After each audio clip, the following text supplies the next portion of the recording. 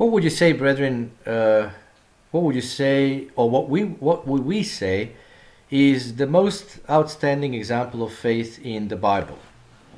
Well, I guess the general consensus would be that of Abraham's willingness to sacrifice his son Isaac. It is perhaps the most famous example of faith that we have, and certainly it has given Abraham since that time the term the father of the faithful. Now, it was a very strange request of God for his servant, because the God who condemns child sacrifice in the Bible commanded Abraham to make a sacrifice out of his only son. And of course, Abraham was given 3 days to think over that, because the place God said he had to take Isaac to sacrifice him was 3 days' journey away. Within that story, brethren, is something else even more outstanding, something that occurred as a result of Abraham's action. We think of what he did as the most outstanding example of faith in the Bible, but again, there is something else even more outstanding in that chapter. Let us turn to Genesis chapter 22 and begin the story in verse 1 as it unfolds for us. And as we study this very part of the Bible, brethren, let us notice the connection between Isaac and Jesus Christ, because Isaac was a type of Christ. We'll concentrate on that particular type that is given us here in the chapter. There is a parallel of Jesus Christ in all that took place to Isaac. Genesis 22 and verse 1. Now it came to pass after these things that God tested, or as Hebrew would have it, proved. God tested or proved Abraham and said to him, Abraham, and he said, Here I am. Then he said, Take now your son, your only son Isaac, whom you love, and go to the land of Moriah. Later on, brethren, thousands of years later, the temple was to be built on Moriah, and offer him there as a burnt offering on one of the mountains on which I shall tell you. And Abraham, as he was, brethren, did not delay to perform God's command, even though it was child sacrifice, and as it says in verse 3, he rose early. But we have to understand, brethren, that Abraham had known God for many decades up to this point. And his last concept about the character of God that he worshipped was that it was a God, it was a God who demanded now the sacrifice of children. Now, that was not characteristic of God. That was only for pagan gods, not the true God of the universe. So this command did not square with what Abraham knew about God. This command was so strange to what Abraham knew about the true God. But he did know that it was God's command, and therefore he was going to obey. Verse 3, So Abraham rose early in the morning and saddled his donkey and took 2 of his young men with him, and Isaac his son, and he split the wood for the burnt offering, and arose and went to the place of which God had told him. So it was a group of 4 on this journey. Then, verse 4, on the 3rd day, Abraham lifted his eyes and saw the place afar off. Well, what was in Abraham's mind during the 3 days, and how he was able to reconcile God's character and the fact that he was commanded to do this, it is revealed to us, brethren, in Hebrews chapter 11, verses 17 through 19. That's the chapter on faith. It's a chapter that speaks about great people of faith in the Old Covenant who cannot, as it says in Hebrews, cannot inherit the eternal life without us. Because God has in the new covenant promised something better, so they're now waiting for their reward, and they'll receive the same reward with us, along and together with us. In Hebrews 11, verse 17 through 19, in verse 19, brethren, it does say, speaking of this story, that Abraham says that he, concluding that God was able to raise him up, that is Isaac, even from the dead, from which he also received him in a figurative sense. So Abraham, brethren, realized, and he was aware, that God would bring back Isaac to life. So Isaac did not die, but when he got off that altar, Abraham was receiving him in a figure of the resurrection. It was a type of the resurrection. So perhaps we can begin to understand then why a 3 days journey was involved, because of the parallels between Isaac and Jesus Christ. Jesus would be dead 3 days and 3 nights in the grave, and then would be resurrected. Verse 5. And Abraham said to his young men, "Stay here with the donkey. The lad and I will go yonder and worship, and we will come back to you." Brethren, we, the Hebrew is plural, and here in English it is plural. We will come back to you. Abraham was not lying. He believed that God would resurrect his son because he knew the promises that God had given that had to be fulfilled through Isaac. So Abraham took the wood of the burnt offering and laid it on Isaac his son, on Isaac's shoulders.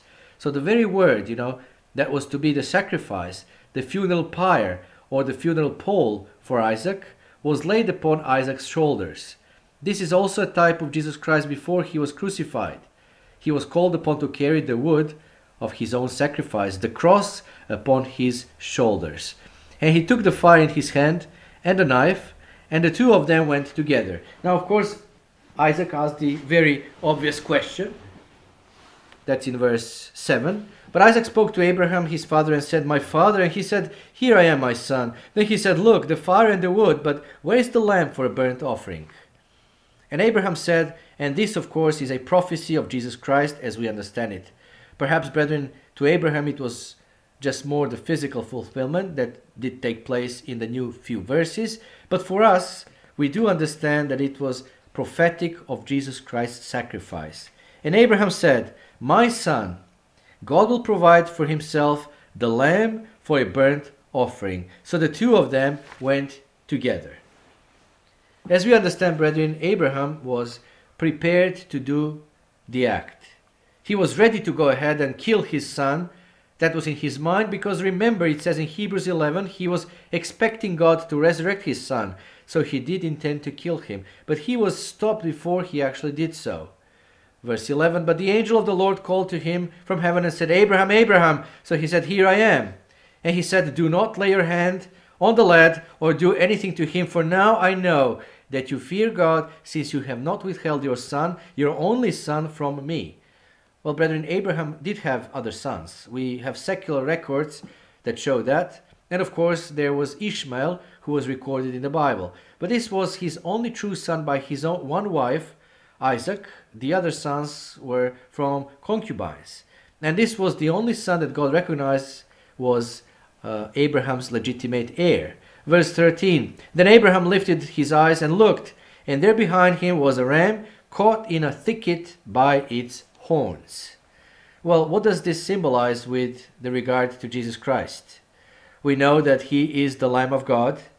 We know, of course, that he was an adult male, as the ram would symbolize, when he was to be crucified. But God could have brought the ram meekly to Abraham. After all, he did that with Noah when the animals came to the ark. They were not caught by the horns in thickets, brethren. They just came because God worked out that miracle and brought them meekly to the ark of Noah, to the ark for Noah, that is, which preceded this event. So why should it be that the ram was caught in a thicket by its horns?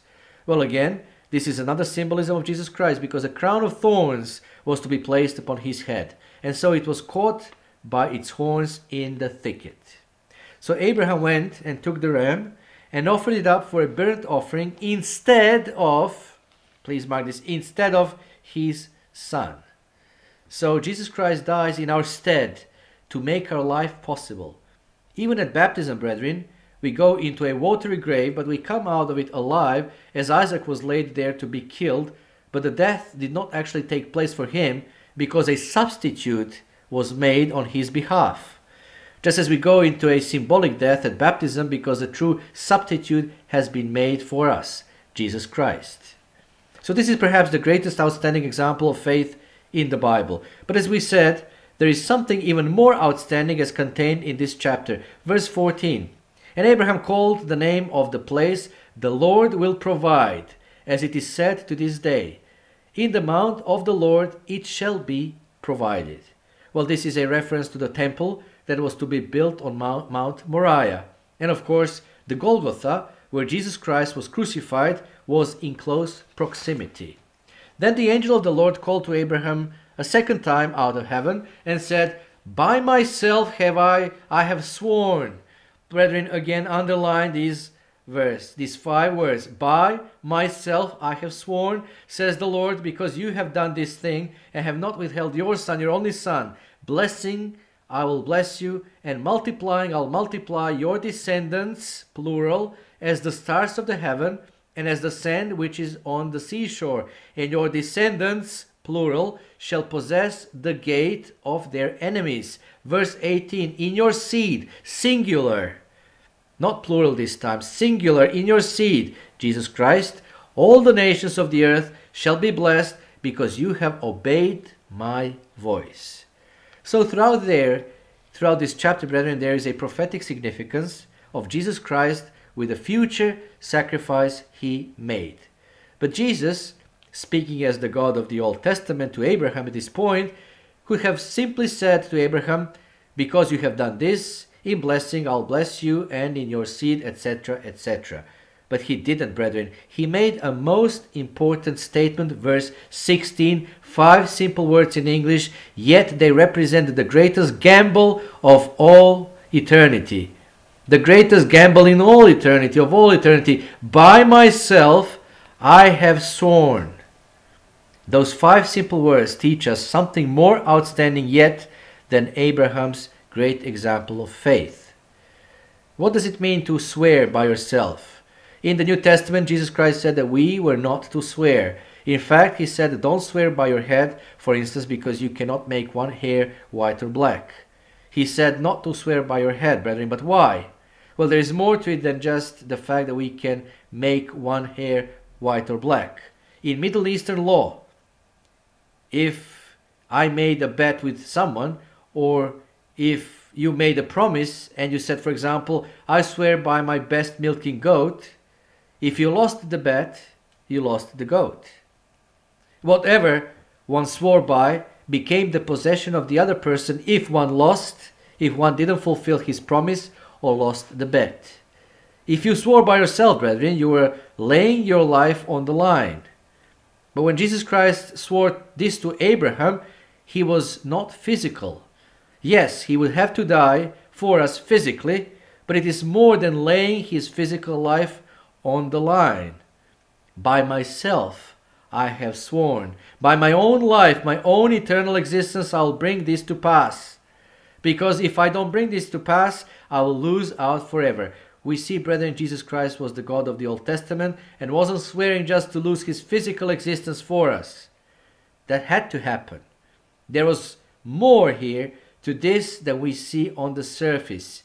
He was God, and he was willing to risk his Godhead to bring this all to pass. If he failed, Abraham's promises would not occur. Abraham would lie dead in his grave and remain in the dust forever. But God also would be dead forever. What we have in this chapter is the greatest gamble of all times, brethren. And we are called today to do God's work. But brethren, we have to realize something else about our present calling and our present spiritual struggles against Satan the devil. With these struggles become, it seems, more intense in this pre-Passover period. We have not been called primarily for personal salvation, brethren.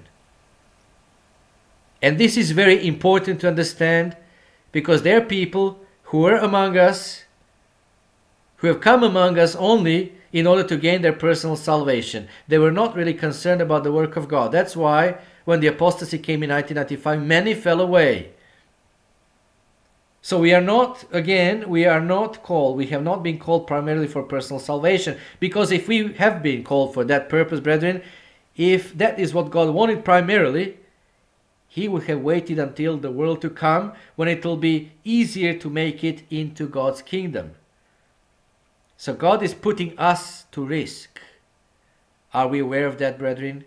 Do we understand that? He is putting us to risk by calling us now, because it is easier to pull away in Satan's world. People in the world to come will not have Satan tempting them the way that we are being tempted today. Yes, there will be free moral agency. Some of them will still make the mistake and will lose their salvation, but a far greater percentage will make it into the kingdom of God in the world to come than the percentage of those that will have made it in the church of God over the last 2,000 years and those who were called before that time. There is a greater rate of attrition now simply by the logistics of the time in which we live, because we live in Satan's time on this earth. Now God has put us to a certain risk, brethren, and God has taken a gamble on us in calling us now, because He has to do a work, and He has to have a people prepared to serve humanity with Jesus Christ in the world to come. But this gamble here is far, far greater, and its consequences would have been forever if Jesus Christ had failed. God was actually saying to Abraham, I'm going to do this for you, Abraham, and for you personally. And if I cannot accomplish it, I will die trying. Not just die physically, but I will give up what I have now. By myself have I sworn, while he was still a God being. I am willing to forfeit my own existence as God.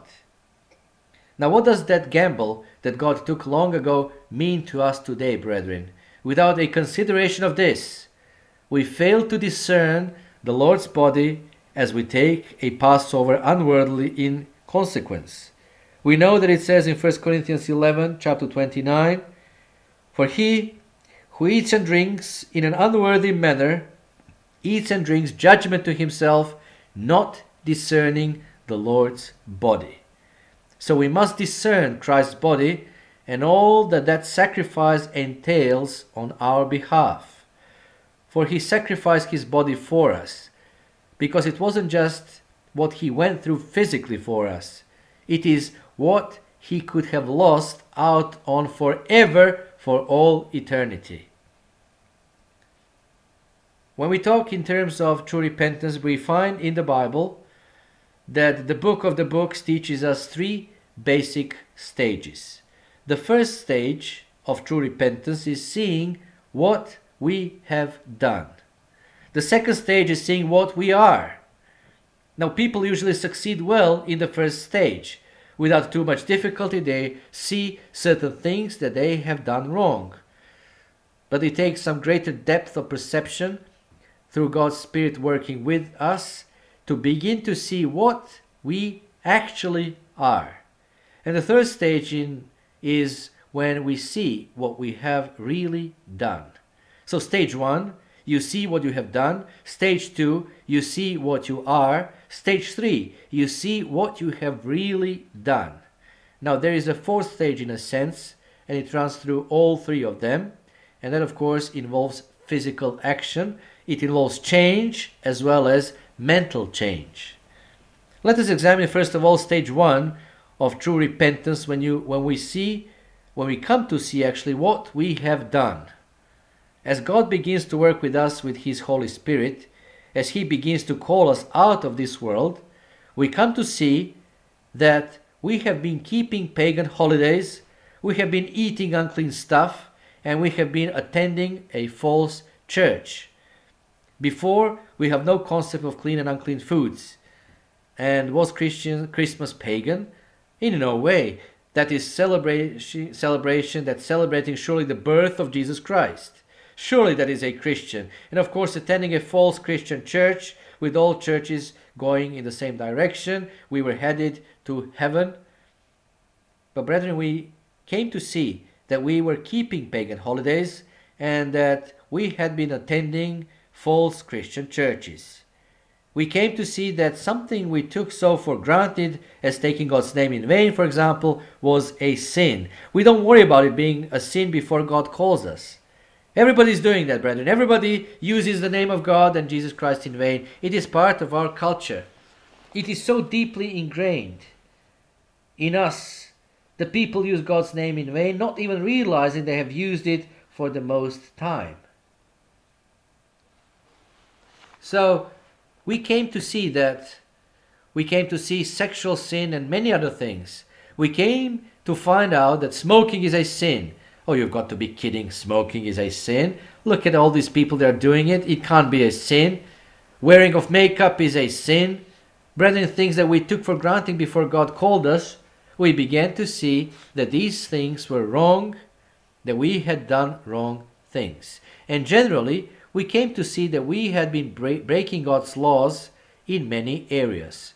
Romans chapter 3 and beginning in verse 9. Romans 3 verse 9, Paul says then regarding people in this world, "What then?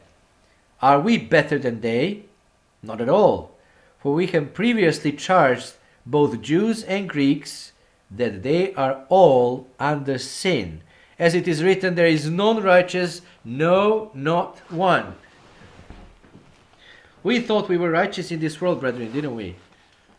Some may have thought they were born-again Christians.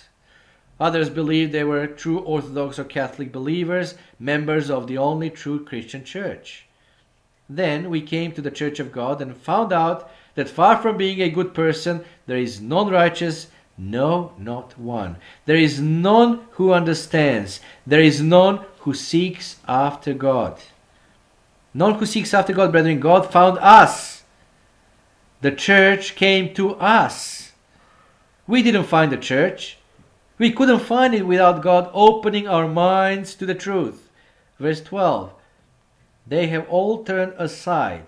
They have together become unprofitable. There is none who does good. No, not one. Dropping to verse 18. There is no fear of God before their eyes.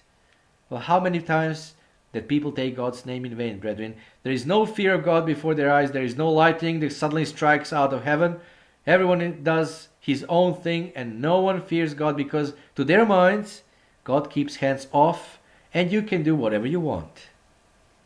But we began in the first stage to see sin in our lives. We examined our actions and we realized that we had been living contrary to God. And we began to make certain changes. That is the fourth stage, as I said, that runs through all the three. We began keeping the Sabbath instead of Sunday. We began keeping the Feast of Unleavened Bread instead of Easter that Constantine imposed on Europe and on the Christian world in the 4th century. We repented of these things that we had done wrong and we began to change. But that wasn't sufficient for baptism. We had to come to stage 2. Stage 2 is when you come to see what you are. Our person can say that we have done certain things wrong. Or we can say, but I meant well. I was well-intentioned, I was well-intended for the most part, brethren. Even the world has a proverb that the road to hell is paved with good intentions. But though I have done certain things wrong, well, had I known the Sabbath was the true day of rest, I would have kept it. It's just that I didn't know. I knew it was wrong to lie, but human mind being what it is, we tend to reason and think, well, I did certain things wrong, but basically, I'm an okay person. I'm fine. Romans 8 verse 7, brethren. We were not lovers of God in the churches that we attended, and certainly we thought we were doing God a favor by attending a church on Sunday on His behalf, but in reality we were the enemies of God. We hated God. We are no longer talking about actions and doing that which is wrong, brethren. We are talking about the frame of mind. Because it says in this verse, because the carnal mind is enmity against God, for it is not subject to the law of God, nor indeed can be. So we were enemies of God. In spite of the fact that we might have thought, before being called, that we were such great and Christians in a good standing. God says that in spite all the good things we thought we were doing, all the good intentions we had in our mind, because human mind is self-righteous, nevertheless, we were the enemies of God, and that carnal mind is not subject to the law of God, nor indeed can be. So we pursued a God made in our own image when we went to churches of this world, brethren. God made man in His image, and man has returned the compliment. He has made God in His image. He has brought God down to His level, and he worships God His way. That is why people attend the church of their choice every Sunday morning. They're doing their own thing, not God's. That's how we all used to be, brethren. And so we see here the downpour of human nature. And we are not just talking about what we do, but we are but what we are and the way we think, the carnal mind. That is the word there in verse 7. The carnal mind is enmity against God.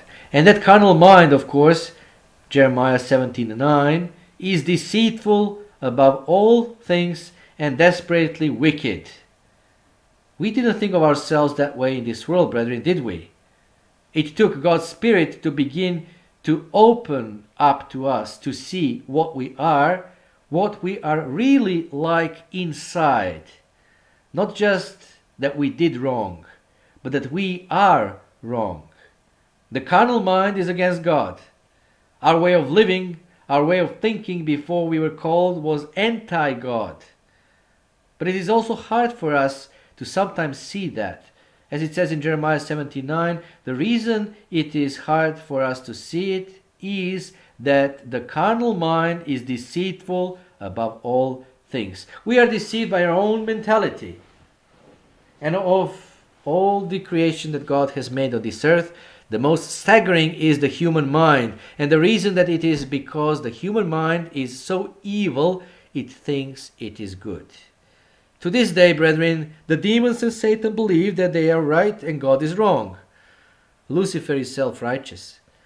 Jesus said in Luke chapter 11, verse 13, "If you then, being evil, know how to give good gifts to your children, how much more will your heavenly Father give the Holy Spirit to those who ask him?" Well, you see, brethren, we know how to do good, but it says you are evil. Now, how does that add up? How does that match? If you're being evil, know how to give good gifts to your children, how does that match? You know, those works are good, of course. We're not to be mean to our children. We are to be kind and good to them. We are to show them love. So how can Jesus Christ say, when you're doing that, you are evil? Well, and as we read in Romans 3, there is no one that does good, not even one. Now, Jesus Christ mentions doing something good, brethren, giving good gifts to your children. And Romans 3 says that no one does good. But the answer is, when we do good, we do it out of an evil motive, which makes it evil in one sense. Because the motive behind the motive is that of self-exaltation. To do good of this world, want to be recognized for their, underquote, righteousness. It is not to the glory of God. It is to the glory of self. The highest form of physical love in this world is considered to be mother's love for her child. But does she love a neighbor's children as much as she loves her own? Those mean little brats next door that throw stones at her kids? Does she love them as much as she loves her own child? No. Why not? Because that child is an extension of herself. Now, that doesn't mean to say that we start now hating our children and do wrong to them, brethren. On the contrary, we still do good to them, but we change the motive. The motive is, now, my child belongs to God, and I love my child to glorify God and turn my child toward God because, initially and firstly, God is their parent. Mark chapter 7, verses 20 through 23. Jesus says about the source of the problem. It is not just what we do, brethren. It is what we are. It is the way we think. Verse 20. And he said, "What comes out of a man that defiles a man? For from within, our mind, out of the heart of man proceed evil thoughts, adulteries, fornications, murders, thefts, covetousness, wickedness, deceit, lewdness, an evil eye, blasphemy, pride, foolishness. All these evil things come from within and defile a man." It is all on the inside, brethren. We know how to smile and appear nice on the outside, but inwardly, as it says in one scripture, are dead man's bones. Now, true, he was talking about the Pharisees, but it applies to us as well because we have the same human nature. We have got it within us just as much as they had it. All these evil things come from within. It is not just what we do on the outside. It is what we are like on the inside. And of course, before baptism, we see more than just what we have done. We must see what we are and hated. Job chapter 40 and verse 4. There were two steps in Job's repentance, and it is important that we see them because he was able to make an admission that he was wrong, in one sense wrong, but it wasn't sufficient for repentance because still God had to work with him. Job chapter 40. Verse 4. Because, behold, Job says, I am vile. What shall I answer you? I lay my hand over my mouth. So God had to work with him, and then Job realized, behold, I am vile. That says in Hebrew, behold, I am nothing. What Job was saying was, okay, God, I understand. You told me about all the great things that you are able to do and accomplish. I thought I was something, but in comparison to you, I'm nothing. But he should have known that from the beginning. That is a part of repentance, but he wasn't getting there yet, brethren. It is not sufficient. It is not a true repentance, and God still had to work with him until finally chapter 42, verses 5 and 6. I have heard of you by the hearing of the ear, but now my eye sees you. Therefore I abhor myself and repent in dust and ashes. I abhor myself. The word myself is in the italics in your English translations. It is not there in the original, but in this case the translators did a good and right thing. They added it. So I abhor myself, not just what I have done, but what I'm on the inside. Because of all the righteous people that lived, brethren, Job was among the top ones. If anyone did it right on human strength, Job was the man who did more good than any other. But he finally came to see the way he was on the inside, and that his motivation was all wrong. It was all self-exaltation, which ended up being a self-righteousness. Satan's problem. Therefore I abhor myself, and this time I see what I am. I repent in dust and ashes. So Job illustrates to us stage 2, when we come to see what we are. And we will use now David to illustrate stage 3, when we come to see what we have really done, what we really did. 2 Samuel chapter 12, beginning in verse 1. Now this story here is just as famous as the story of Abraham and Isaac. However, this one we could say is more notorious as opposed to famous. It relates, of course, to David's sin with Bathsheba. God waited nearly a year, brethren, for David to repent. God is very patient. But when David didn't repent, God sent to him a prophet.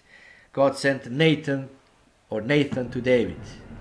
Verse 1, Then the Lord sent Nathan to David, and he came to him and said to him, There were two men in one city, one rich and the other poor. The rich man, of course, represents David, king of the nation. He was the richest man in the Middle East, brethren, perhaps throughout the Mediterranean basin at that time. He was the most famous of all kings. The poor man was Uriah the Hittite, and the little lamb was representing Bathsheba. Verse 2, The rich man had exceedingly many flocks and herds, but the poor man had nothing except one little ewe lamb, female lamb, which he had bought and nourished, and it grew up together with him and with his children. It ate of his own food and drank from his own cup and lay in his bosom, and it was like a daughter to him. And a traveler came to the rich man, who refused to take from his own flock and from his own herd to prepare one for the wayfaring man who had come to him, but he took the poor man's lamb and prepared it for the man who had come to him. Well, this was a parable.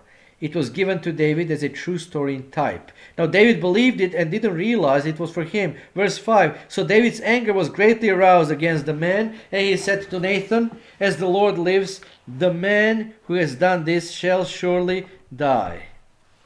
In one breath, David pronounced the death penalty upon himself, because he was the man as Nathan immediately pointed out in verse 7.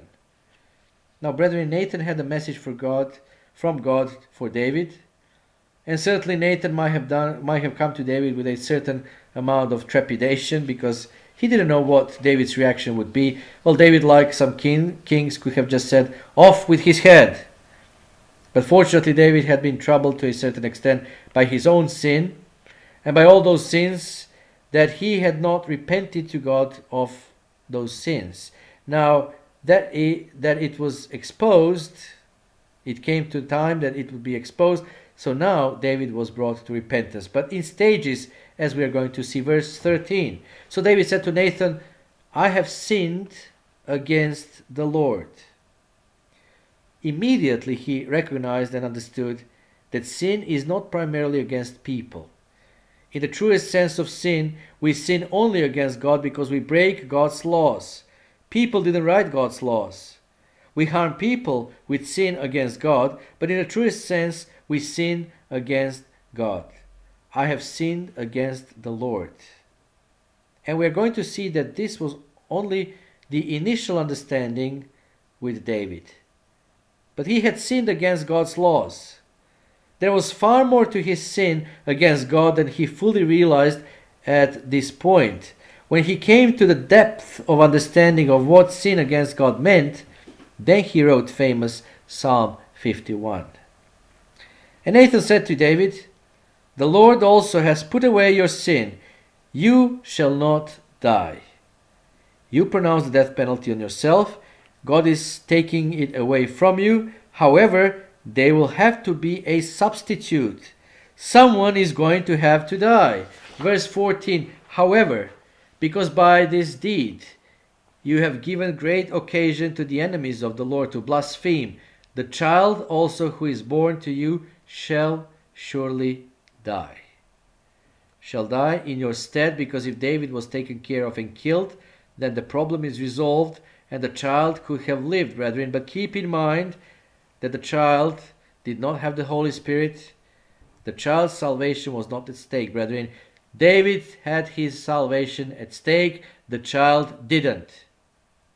Do we now understand a bit more and a bit deeper about the mercy of God? Because that child is going to come, brethren, in the second resurrection, and will have opportunity to grow up, and also will be given opportunity to inherit eternal life. But at this very time, the child didn't have the Holy Spirit. It was David. He is one of those few Old Testament individuals who had the Holy Spirit. His salvation was at stake. And therefore the child died in David's stead, because David pronounced the death penalty. And not just this child. 1,000 years from now, another child would be born to David, of the lineage of David, who would also have to die. This child was only a type. Now David fasted for 7 days and besought God to spare life of the child, and it could not be, brethren. No one could stop what was absolutely necessary, the death of Jesus Christ. No man beseeching and pleading to God in that time to prevent the crucifixion of Jesus Christ could have stopped it from happening. His death had to happen. Even Jesus denied his death, pleaded that he would not have to die this way, brethren. And no amount of pleading, even on the part of Jesus Christ, could stop what had to happen. This child had to die, and a future child of David would have to die to make David's salvation possible. Now let's see verse 10. There was another part of trouble and curse that would come upon David for what had happened. Now therefore, the sword shall never depart from your house, because you have despised me and have taken the wife of Uriah the Hittite to be your wife. Look, David, God is saying, I could have given you peace. I could have given you rest from all your enemies. But because of what you have done, the sword shall never depart from your house, because you have despised me. Well, brethren, David never thought in terms of despising God when he committed adultery with Bathsheba and murdered her husband.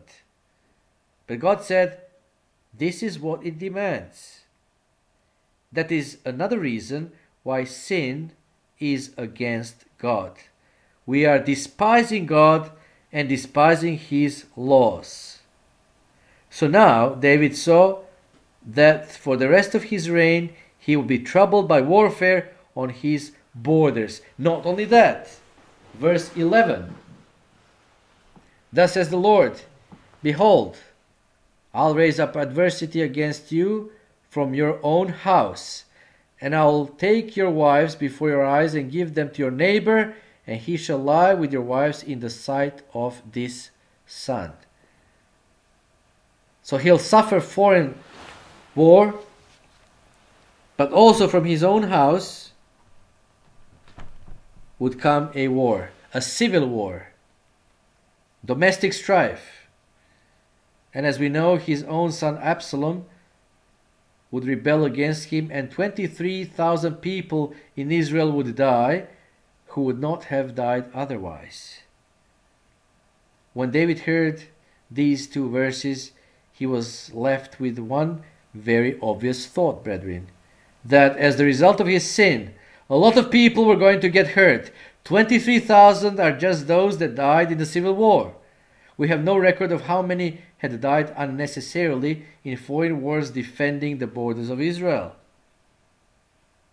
Now when David heard these two verses, he was left with that obvious thought, and when he came to the point that he understood the full measure of what he had done, or was beginning to understand the full measure of what he had done, he made a public proclamation as a result of his sin with Bathsheba. Now you'll probably remember that another king, King Nebuchadnezzar, the king of Babylon, made the public proclamation too after his experience of punishment from God. You certainly remember the story that Nebuchadnezzar was mad for 7 years, and then his sanity was restored to him, again by God, and he made a proclamation to the known world at the time. And that letter was dispatched to all the territories that he ruled in the Babylonian Empire. He gave his message to all peoples of the known world at that time. It is recorded for us in Daniel chapter 4, where he spoke of how God had dealt with him. Now David also made a public proclamation to the world, brethren. Let us turn to Psalm 49. And before we read these three Psalms, 49, 50, and 51, I want to bring to your attention this. Psalm 51. Even though it is recognized as being written by David at the time of Bathsheba and what happened, Psalm 49 and 50 are not recognized that way. In fact, the commentaries give other interpretations of these two Psalms, none of them relating to David and the time of Bathsheba. So it has been speculated, though, that these two Psalms nevertheless could fit into that time. And they preface Psalm 51 and also indicate the three stages of repentance that we have been talking about today, brethren. Seeing what we have done, seeing what we are, and finally seeing what we have really done. So here is one possible interpretation. Again, I'm not saying as a doctrine, I'm saying this is one possible interpretation of Psalm 49 and 50. Some of the verses may not seem to fit, but we'll go through them nevertheless. Again, I'm not saying that this is definitely something that was put together by David at the time of Bathsheba, because other commentaries would not take it in that line. But, brethren, there is a distinct possibility, as you will see as we go through those Psalms, that these two preface Psalm 51, a public proclamation for Psalm 49, verse 1. Hear this, all peoples. Give ear, all inhabitants of the world. So this wasn't just for Israel. This was for all nations. Both low and high, rich and poor together. Remember the parable of Nathan about the rich man and the poor man? My mouth shall speak wisdom, and the meditation of my heart shall give understanding. Brethren, David meditated long and hard on what had happened. I'll incline my ear to a proverb, the proverb of Nathan. I'll disclose my dark saying on the harp. I'm going to expose to you what is deep inside me, what I really feel I have done. Here is my dark saying, verse 5. Why should I fear in the days of evil, when the iniquity at my heels surrounds me? After all, I'm a king. I'm untouchable. So what if people begin to find out that I committed adultery with Bathsheba? and that I killed her husband. I am untouchable because I am king. Why should I fear in the days of my evil, when the iniquity at my heel would surround me, when people begin to find out what happened? In other countries, kings do what they want. They get away with it. Why shouldn't I? This was my dark saying, my inward thought before God took me in hand. Those who trust in their wealth and boast in the multitude of their riches. Brethren, who had more riches than David at that time? A multitude of them, the rich man of the parable, but cannot give a ransom for himself. None of them can by any means redeem his brother, nor give to God a ransom for him. In other words, I cannot bring Uriah back to life. If I could give up all my wealth to make it possible, I would do so. But my brother is dead, and he is going to stay dead. For the redemption of their souls is costly, and it shall cease forever, that he should continue to live eternally and not see the pit. For he sees wise men die. Likewise the fool and the senseless person perish, and leave their wealth to others. David says, I thought I was wise, but I found out that I am a fool and that I am a senseless person. And they leave their wealth to others, as I will. Their inner thought is that their houses will last forever, their dwelling places to all generations. They call their lands after their own names. Well, brethren, for God said, to me before Bathsheba in 2 Samuel 7, when your days are fulfilled and you rest with your fathers, I'll set up your seed after you who will come from your body, and I will establish his kingdom. He shall build a house for me, and I will establish the throne of his kingdom forever. Verse 16 of 2 Samuel 7. And your house and your kingdom shall be established forever before you. Your throne shall be established forever. That's a special Davidic covenant we have recently been analyzing. Well, this was my inward thought then, says David, that my house will continue forever, my dwelling place to all generations. And they call their lands after their names. Even in 2 Samuel 12, which we were just reading, at the end of that same chapter we find that Joab was fighting against Rabbah of the people of Ammon, and verse 27, and Joab sent messengers to David and said, I have fought against Rabbah, and I have taken the city's water supply. Now therefore gather the rest of the people together, and encamp against the city, and take it, lest I take the city, and it be called after my name. In other words, I want to call it after your name, David. It was to be named after David. So you see different groups in different lands, took David's name to themselves at that time because he was so famous. The psalm continues. Nevertheless, man, though in honor, does not remain. He is like the beasts that perish. So David is saying, look, I have come to realize that I am no better than an animal. This is the way of those who are foolish, and of their posterity who approve their saying, Selah. Stop for a moment and think what you have read, and then connect it with what follows. Like sheep they are laid in the grave, death shall feed on them. The upright shall have dominion over them in the morning, or in the resurrection, and their beauty shall be consumed in the grave, far from their dwelling.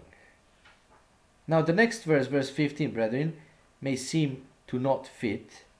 We need, however, to remember that David was in a state of repentance, and therefore the sin would be covered. But God will redeem my soul from the power of the grave, for he shall receive me, Selah. He shall receive me because of my repentance, because of what I expressed in Psalm 51. Now this Psalm 49 was David's proclamation, brethren. He was in covered language speaking of what he had done as the rich man. But it was what he had done. He wished he could undo it. He would have given all his wealth to pay the price for Uriah to bring him back to life. But he could not redeem the soul of his brother. So David repented of what he had done, but David also had to repent of what he was. So God made a proclamation to the world. The next psalm, Psalm 50, I am aware it says a psalm of Asaph. Now, brethren, it can be also translated a psalm for Asaph. If it was for Asaph, then most likely, once again, it was written by David. And this time it is God's proclamation. Psalm 49, David's proclamation to the world. Now God's proclamation, because God had a lesson yet to get across to David. And of course to get across to us. The Mighty One, God the Lord, has spoken and called the earth from the rising of the sun to its going down. In other words, every corner of the globe. Now God goes on and speaks to the kingdom of people of Israel before he narrows it down to the individual. Verse 7. Hear, O my people, and I'll speak. O Israel, and I'll testify against you. I'm God your God. I'll not rebuke you for your sacrifices or for your burnt offerings, which are continually before me. And certainly, brethren, in David's reign, those offerings and sacrifices were certainly before God all the time, because David restored, as you know, the true worship of God. And David made sure that the people would continually be offering the sacrifices. But God says, I will not take a bull from your house, nor goats out of your folds. I don't need these things, God says. Verse 13, will I eat the flesh of bulls or drink the blood of goats? Yes, I have commanded them, but none of the sacrifices can make up for the right spirit and the right attitude and the repentant, contrite heart. This is the real sacrifice I want. Offer to God thanksgiving, and particular thanksgiving for the wonderful forgiveness he has given us for sin. And pay your vows to the Most High. Call upon me in the day of trouble. I'll deliver you, and you shall glorify me. And David was going to be faced with many days of trouble for the rest of his reign. Brethren, he also did deliver David. And now it narrows it down to the individual. Verse 16. But to the wicked God says, what right have you to declare my statutes, or take my covenant in your mouth? Brethren, who most declares or declared the God of Israel at that time? Well, David, of course. For as the king went, so went the nation. And God says, look, David, what are you doing? Declaring my statutes, although you should take my covenant in your mouth, because God made a special covenant with David in 2 Samuel chapter 7. Seeing you hate instruction and cast my words behind you. You preach one thing out of your mouth, David, but for a whole year you lived a totally different way of life from that which you preach. And you did not condemn yourself. Look at your self-righteous indignation when you heard the parable of Nathan. And you're going to put that man to death because of one little lamb. You killed a human being and you stole his wife. Verse 18. When you saw a thief, you consented with him, and have been a partaker with adulterers. You see, brethren, David murdered a man. So God says, you see, David, you murdered a man, so you can steal his wife. You are being a partaker with adulterers. David committed adultery, which was stealing another man's wife.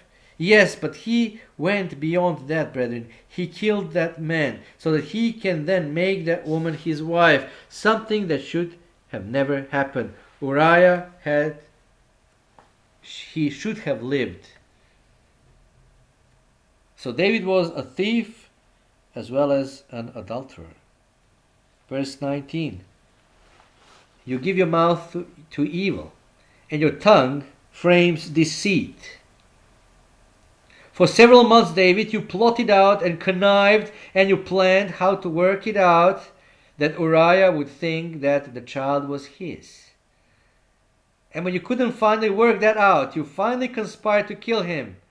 You gave your mouth to evil and your tongue to deceit. Verse 20, you sit and speak against your brother, you slander your own mother's son. Well, because Uriah was like a brother to David, brethren, a loyal, faithful servant. It is like a slandering your own mother's son because you thought evil of Uriah. You hated the fact that he wouldn't comply with what you wanted done, so he would think that the child was his. Finally, you went to the ultimate course of killing him. Verse 21, these things you have done, and I kept silent. For a whole year, David, I said nothing. And in course of that you thought that I was such as one of yourself. You wouldn't repent. You thought that I was altogether like you, but I'll rebuke you and set them in order before your eyes. I sent Nathan to you. Verse 22. Now consider this, you who forget God, lest I tear you in pieces and there be none to deliver. Brethren, David's salvation was on the line. Verse 23, whoever offers praise glorifies me, and to him who orders his conduct aright, he that changes his ways and repents, I'll show the salvation of God. Now David saw what he had done, wished he could undo it. Now God was telling him what he was. What was he like? Romans 2 say about judging others when we do the same things. Romans 1, brethren, talks about the Gentiles and what they have done. Romans 2 condemns the Jews because they're condemning the Gentiles for what they have done, thinking, we don't do it. We don't do that. But Paul says, oh yes you do. You may not have done the physical action of committing adultery, and therefore you think, well, I'm so righteous because I haven't done it. But you have done it. You have done it up here with the mind. You see, brethren, some people, when they want to be baptized, can say, well, I see certain things I have done, but they don't have the concept that every day they have lived on the face of the earth. They were sinning against God, not by living, but because of what their mind was thinking every day of their life. Sin is not just what we have done, brethren, it is what we are. Psalm 51.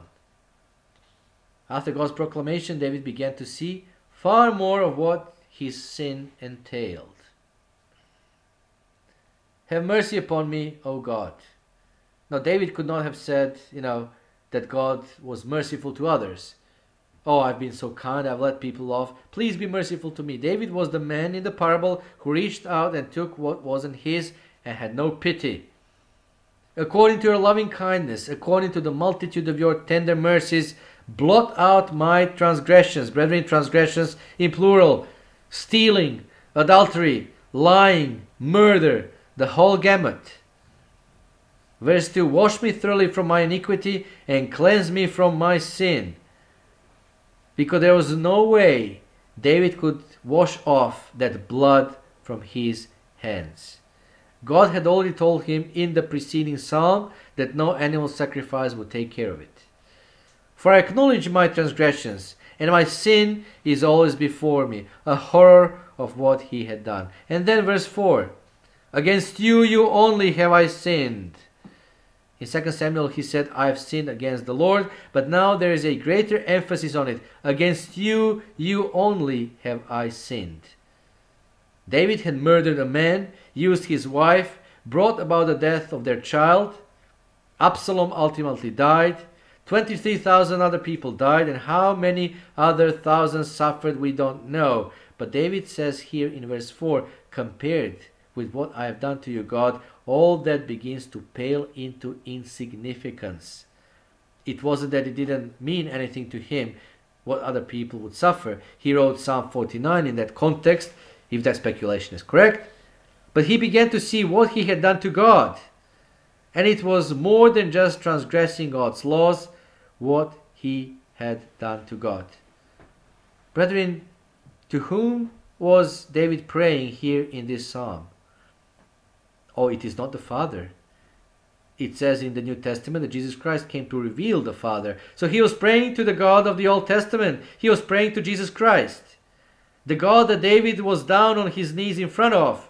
The God whose mercy he was begging. The God he was crying out to was the God who was going to have to die, and die horribly, in order for David's sins to be blotted out. It may well have been that at this point David realized that he had condemned his God to death. The God to whom he prayed was the God who was going to have to suffer terribly. Verse 16, for you do not desire sacrifice, or else I would give it. You do not delight in burnt offerings. The only way I can come through this is with a repentant heart. Verse 17, the sacrifices of God are a broken spirit, a broken and contrite heart. These, O God, you will not despise. No animal sacrifice could have atoned for the sin, brethren. It says in Hebrews chapter 10 verse 4, for it is not possible that the blood of bulls and goats could take away sins. It would require the sacrifice of God himself, the God to whom he had prayed. And only through repentance over that sacrifice, discerning the Lord's body, can bring forgiveness, the forgiveness spoken of in verse 17. Now, what tore David apart at the end? What shattered him to the point that he got down on his knees and deeply and bitterly repented in a way that he had not done before? He repented before, but never to the same depth, brethren. What really got to him was when he realized what was going to happen to God. It was 1,000 years distance for David, 2,000 years behind us, but he began to understand the full gravity and magnitude of sin. That it is not just breaking of God's law, it is the breaking of God himself. The God must die, and die a terrible death, to get across to us how terrible sin is and its consequences. Now, do we think that David understood what that death was going to be like?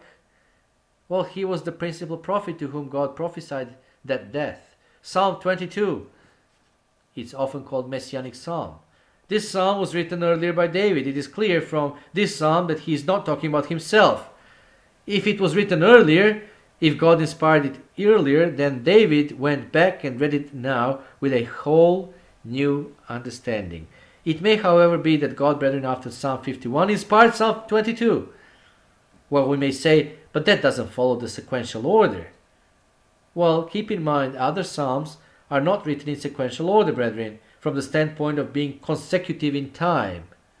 Psalm 32, for example, is recognized by the commentaries as related to Psalm 51, that it was written at the same time. But we don't find the same topic in Psalm 52, but in Psalm 32, because there are books and divisions in the Bible and certain subjects. The Psalms were placed according to subjects, not according to the time in which they were written. So, if Psalm 32 was written at the same time as Psalm 51, and the commentaries generally agree on that, then Psalm 22 could have been written after Psalm 51, when David really began to understand what God was going to have to go through. Maybe it was at that point that the God to whom he was praying in Psalm 51 revealed to him what it would take to cover David's sins. But if it was written earlier, then he must have gone back and read it with a new understanding. We mentioned earlier that this was the greatest gamble in all of eternity. God risked his eternal Godhead. It says in Philippians, I'll remind you, brethren, chapter 2, verses 5 through 7. It says, let this mind be in you, which was also in Jesus Christ, who being in the form of God, did not consider it robbery to be equal with God, but made himself of no reputation, taking the form of a bondservant, and coming in the likeness of men. He, brethren, gave up his Godhead. Were there a possibility that he could, or that he would never get it back again? Yes, it is true, brethren, that Jesus Christ was born of the Spirit through Mary. He didn't have a human father, his father was God. Mary was pregnant by the power of the Holy Spirit. It is true that he had the Holy Spirit given to him as a gift of God from birth. And it is also true, as the Bible says, that he had the Holy Spirit without measure. But despite all those three advantages, Jesus Christ still had human nature that was imparted to him from his mother. And Jesus Christ was a free moral agent. To manage 33.5 years without one single sin of the mind, let alone the action, is utterly incredible. And one single sin would have blown it all. When Satan put a tempting thought into his head, if at any one time he had entertained that thought, his sacrifice would not have been perfect, and you and I would not be in this service today, brethren. And Jesus Christ would not exist, period. We need to understand what would have happened if Jesus Christ had failed. We may think with all those three advantages, begotten by the Holy Spirit in Mary's womb, with God's Spirit from birth, and the Spirit without measure, that surely he had it made. Well, brethren, if Jesus Christ was so sure he could win out, why did he fast 40 days before he took on that great temptation with Satan in the wilderness? If Jesus Christ was so sure he could make it through the crucifixion without sin, why did he beg God to do it some other way and to spare him crucifixion? Jesus could have failed. That is why he said, "By myself have I sworn." He was willing to give up his eternity that we might share salvation with him. Now, if Jesus had failed, Satan would have had the last laugh at God, and this earth would have been incinerated, because God said he wouldn't destroy it by a flood, but the incineration of this earth would have come early. If, when Jesus Christ was being crucified, he had yielded to one thought of hate, that would have been it, brethren. Without that perfect sacrifice, there would be no salvation for us, and there will be no fulfillment of the promises to Abraham, because they were dependent on that perfect sacrifice. Abraham would have lived and then died, and Abraham would have lied dead forever. And Jesus Christ would have been dead forever too. And what would be the reason for carrying on? To let human beings live in Satan's world with no chance of redemption? Well, God would have had to destroy it to put everyone out of his misery, and probably would have destroyed it by fire, as he will do with the third resurrection. Jesus would have died for his own sins and stayed dead. God wouldn't resurrect him for two reasons, brethren. First of all, because of his vow, "By myself I have sworn." I've laid my eternal existence on the line. And secondly, if Jesus had begun to go the way of sin earlier on, if when Satan said, for example, "Bow down and worship me, and I'll give you all these things," if Jesus said, "Okay, I'll do it," God could have never resurrected him, brethren. Why? Well, because if he had begun to entertain sin and go the way of sin, if God had made him God again, then the two gods would have waged war on each other with two foreign minds. As Lucifer, when he became perverted, began to wage war on God. God the Father would have been left to himself as God being forever, with no chance, no possibility of any other God being ever existing. Because he himself couldn't have come down to this earth and do it after Jesus Christ was dead. There would be no one to rule the universe and to rule the angels. And who would have resurrected God the Father from the dead if he had died for us? So Satan would have had the last laugh of God, of course. Yes, God could have committed him to the outskirts of the universe, but Satan would have always had the satisfaction of knowing, "I killed God." Psalm 22. David read this with new and tremendously deep and profound understanding. He understood now what is that God would have to go through to make his salvation possible. A child would have been born to him 1,000 years later, who would also die in his stead. My God, why have you forsaken me?" Those words, we know them very well. The words we know were uttered by Jesus Christ from the stake. Verse 2, "Oh my God, I cry in the daytime, but you do not hear. And in the night season, and am not silent." Well, he says in the night season, brethren, because of the 6 hours that he was at stake, 3 of them were daylight, and 3 of them were utter night, because God covered the earth with darkness for 3 hours. Yet though even God wasn't answering him, as it seemed, he justified God. But you are holy, enthroned in the praises of Israel. Verse 7, all those who see me ridicule me. They shoot out the lip. They shake the head, saying, he trusted in the Lord. Let him rescue him. Let him deliver him, since he delights in him. Well, we can read, brethren, about that in Matthew 27, how people laughed at Jesus Christ. Matthew 27, verse 43, almost the exact same words that Pharisees said. He trusted in the Lord. Let him rescue him. Verse 9, but you are he who took me out of the womb. You made me trust while on my mother's breasts, because Jesus Christ was called from day one. I was cast upon you from birth, from my mother's womb. You have been my God. It was God by his Spirit that begat Jesus Christ in the womb of Mary. Verse 12, many bulls have surrounded me. Strong bulls of Bashan have encircled me. Well, he looked like being torn by bulls after being scourged by the Roman soldiers. And those whips were specially made out of animal skin, with the particles of the animal bones. So just imagine what happened to his flesh when those particles came into contact with his body.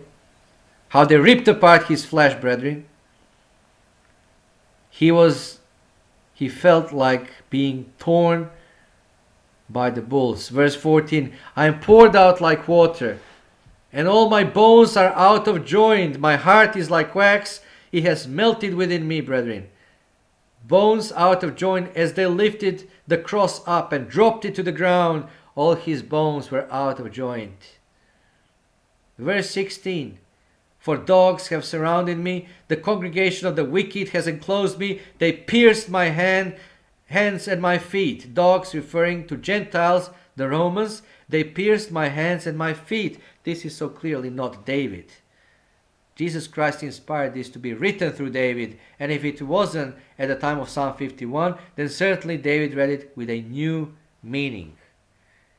But then, the psalm that speaks of the horrible sufferings goes on to emphasize something positive and wonderful, brethren. The thing that kept Jesus Christ going through all of that. Vision. Without vision, people perish.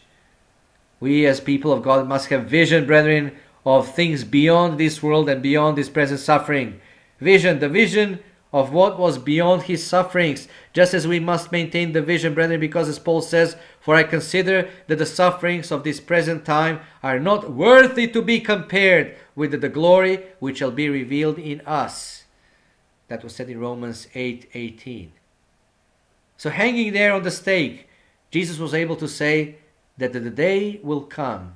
Verse 22, when I'll declare your name to my brethren in the midst of the assembly, I will praise you.